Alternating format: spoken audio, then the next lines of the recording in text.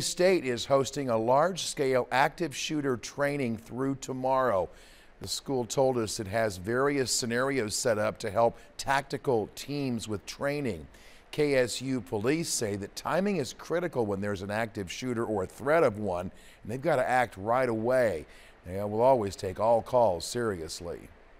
We're going to take every call seriously and assume that there is validity to every call. We're going to respond appropriately based on the information that we have. It'll then be a matter of verifying that information and reacting accordingly and working with our other community partners, other first responders such as RCPD, MFD, and EMS, KHP, to see where we go from there. Mueller also said that they promote the ALICE program to the public when there's an active shooter that may be happening on campus. Well, the conversation continues.